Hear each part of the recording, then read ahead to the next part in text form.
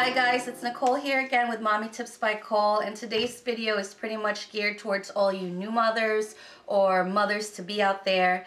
This video is going to be about my newborn must-haves, newborn care must-haves. So I wanted to share the items that I pretty much use during the births of all three of my kids. When they're first born, you'll pretty much be at home. Well, at least for myself, I was pretty much at home at least for the first couple of weeks. The first item that I think you definitely must have is an item to take care of your baby's umbilical cord stump. You need to have that area, keep that area dry, and in order to do so, either use rubbing alcohol, either they come in a bottle and you can just use a cotton ball swab just to, wipe the area to keep it dry, and that helps it to eventually fall off at least within a week or so. Just depends on the baby. I know for my kids it fell off at different times. So, or you can get these alcohol swabs, and then they just come in these little, you can buy them in a box set, and then these are just individual packed ones, and you can just take it out and it looks like this, and you can just wipe the area. So this is just a quick, easy way. And the second must-have, this is if you're having a boy. My third child is a boy, and he was circumcised. So if your child was circumcised, the doctors will tell you, or they'll send you home with some white petroleum jelly, and you'll just take a little bit of this and just put it on the circumcised area during every diaper change. And then the third item that you must have are nasal aspirators. This is one from the hospital, this is one I bought at Target, and definitely you need this to clear out your baby's nose, or you can designate one of them to clear out anything in the mouth while they're newborn, and then one could just be to clear out their nose, any excess mucus that's left over either in their nose or sometimes even in their mouth.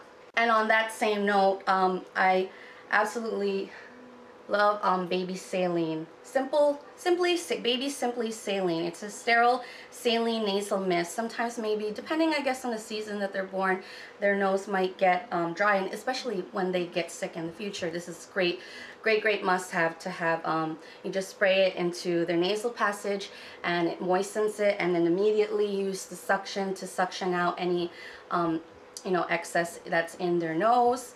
And especially if it's dry, this will keep it nice and moist, and will enable you to suction their nose during those times that you can't get anything out. My next must-have, definitely you need to have hand sanitizer. As a newborn, you're constantly changing their diapers. Lots of number ones, lots of number twos. Sometimes you'll change their diaper, and within 10 seconds or so after you change, they're going again. So you're constantly having to keep your hands clean, and maybe you don't have the time to run over to the sink between that quick diaper change. So always keep this by your changing table. This is just an Up and Up brand from Target, but any sanitizer will do. Also on that note, since they will be constantly going either number one and number two, you will definitely need diaper cream. This is a Desitin, but any type of diaper cream brand will do. Either if you're using wipes or a washcloth, it can get irritated and red, so you definitely need to have this on hand to put on their bottom to alleviate the redness or any rashes that would develop. The next two items I'm going to mention, I don't have anymore, but pretty much know what they look like. The first one being newborn caps. Being that they're newborn, you need to keep their head covered, because they can get easily cold from any drafts, even during a warm month. That first initial few days and even weeks. For me, I always put caps on them, especially after giving them a sponge bath or bathing them. Definitely always after I dried their hair, would put the newborn caps on them to keep them warm. And then also the mittens are to avoid them from scratching their face and eyes. As a newborn, their hands are always close to their face, and you want to avoid them scratching their eyes or any part of their face for that matter. My first child, I practically purchased or put on my registry all kinds of newborn size clothes, items, and half of them I didn't end up using, and I ended up loving this type of a sleeper, or like a one piece. And it's just, you know, the button up, easy access, the buttons right here, and then their feet are covered, so you don't have to worry about putting socks. But the great thing about this type of newborn sleeper is that it has this option here to fold over the little sleeves, so it acts as a mitten all in one. Being home for those first couple weeks, either these one-piece sleepers or onesies are the ones that you're going to be using all the time, and have a lot of them on hand, because you'll have lots of messy diapers, and you'll be changing them several times a day, believe it or not. And for feedings, regardless if you're breastfeeding or bottle feeding, I've tried all types of burp cloths, and these are the ones that I have loved the best. These really thick ones. I think that these are also can be used as cloth diapers for cloth diapering, but I love these for just a burp cloth. They're so big that you can put them over, practically over your chest and your shoulder, or you can even fold them like so, and you turn it over if the other side gets dirty. And I have had other ones that are like super thin, and then it still seeps through onto your clothes. They'll always be spitting up or whatnot when you burp them, whether you're bottle or breastfeeding. So definitely must have. And these I think they're the Gerber brand, and they come in like a pack of 6 or 10 or something like that. When you're in the hospital, they might give you this newborn nursery intake and output continuation sheet. Basically, it's just a log to document their feedings. If you can see, to document the date, the time, the feedings, and then the urine or stool. And then I would write like right or left, because I was breastfeeding, right or left, and for how many minutes. So this was something that I had to do when I'm in the hospital, and more than likely you will have to also. And I continue to do it at home. I just got one of these little 5-star, and I mentioned this in my top breastfeeding tips video. I've used this consistently for all 3 of my kids from birth until now, and every time I would run out, I would just purchase a new book. So for instance, let me show you where this is from when Dylan was born, or he came home, and I would just have their initials, and then I would document right or left breast, and for the big kids, like what they ate. And this has been very helpful for me, and it's just been a habit that has been, I'm looking at Dylan because he's sleeping on the monitor, but this has just been a habit that's been hard to break, and I highly recommend this. Even if you're not going to continue doing this till they're a year or past a year, this is very important for when you first come home. When they're first born, you won't be giving them a full bath. You'll be doing sponge baths, and of course you'll be using this forever. Just get, you know, a bunch of washcloths,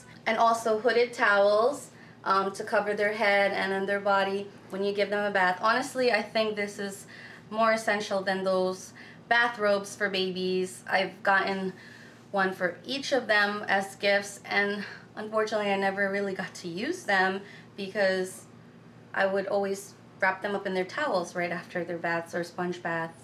I don't have time to put the little robes on them, although they're really cute, but this is more essential than a bathrobe. This item is very important to clean their ears, and it's the Johnson & Johnson safety swabs, and these are not the normal type of Q-tips.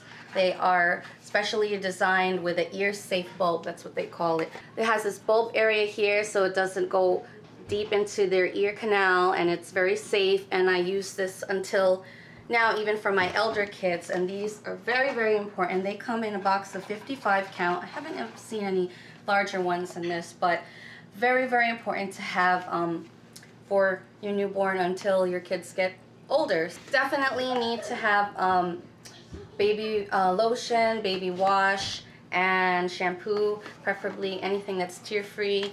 If you want to just get maybe a bunch of gift sets of different brands, add to your registry, and then you could just test them out when your baby's born. That's also great. But this is, they say that this is #1 choice of hospitals, and my hospital was using this particular brand, and they sent me home with a bunch of sample sizes, and you know, until now I love them and get the jumbo sizes for all of my kids. But any type will do. Also, you will definitely need a comb with these soft bristles for their little heads, and they have their soft spots, so you don't want to you know, push anything too hard on that area. So this is great for when you're combing on top of the soft spot. Definitely one with soft bristles, and sometimes they'll come in a set like this with a bunch of other different little trinkets and gadgets to use for your baby. And honestly, I didn't use all of the items that came in this, but this is very handy to add to your registry. You'll never know if you'll need some of the items that are in here.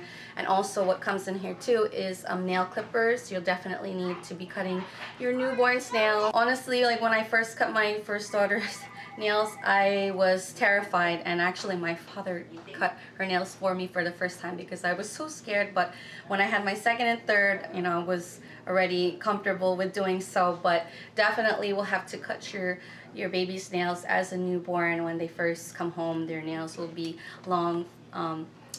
They would have already grown from being in your womb, and they will be super long, and you're gonna have to cut them. And also as a newborn, they're going to start their vaccinations, and it's always good to just keep an eye on them when they come home, and check their temperature. And I love my digital thermometer, and this is Thermoscan by Braun, I believe that's how you say it.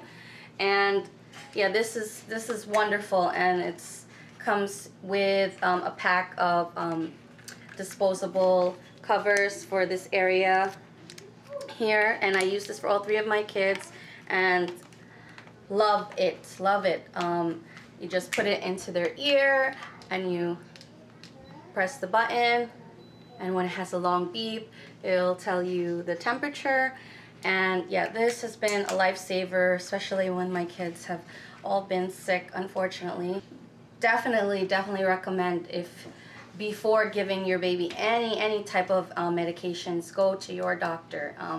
But these are the infant drops for generic for Tylenol and Motrin that I've used, and I'm using for my son currently, because depending on the weights will vary on what amount to give them, and you don't want to give them more than they need or under that it wouldn't you know, help them at all. So definitely go to your doctor before giving your baby any type of medication. So I hope this video helps all of you new mothers or mothers to be out there. And if you have any questions or anything that you want to add, if you're already a mother, experienced mother out there, please leave comments down below. And if you like this video, give me a thumbs up, and I'll see you guys in my next video.